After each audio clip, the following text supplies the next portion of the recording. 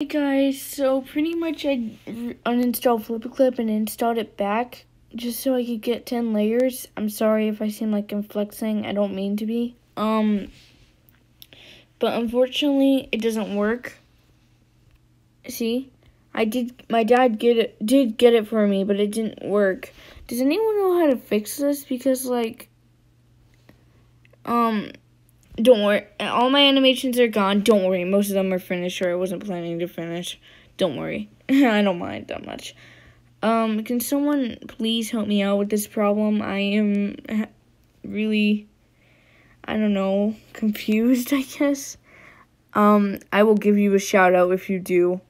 I will freaking, subscribe to, my 90 million channels to you. I don't know if that makes sense.